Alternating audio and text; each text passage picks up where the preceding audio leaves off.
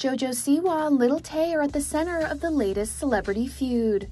Over the last week, the Dance Moms alum and the Canadian rapper have been busy throwing shade at each other online.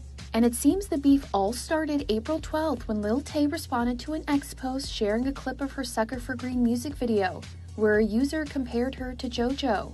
The 16-year-old clapped back, writing, "Wish I didn't just find out who that is.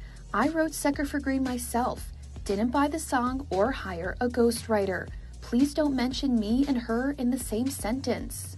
The influencer, who went viral late last year for a death hoax, then doubles down on her disdain for the Karma singer in another X post, saying, "I didn't know who she was, but after some research, I found out she associates with pedophiles, buys her songs, and doesn't write her music. And I take my music very seriously and don't want to be compared to frauds." E! News has reached out to reps for JoJo for comment, but has not yet heard back.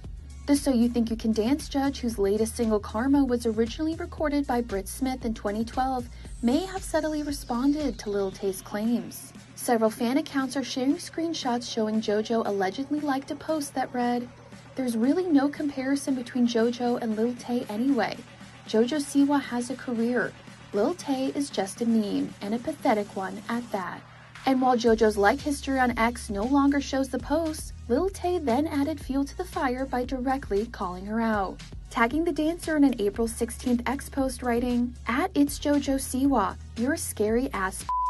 If you have something to say about me, say it, and this time don't delete your comment or unlike shady tweets. Don't let those paid YouTube views and botted Spotify streams get to your head, Madonna from Dollar Tree ass."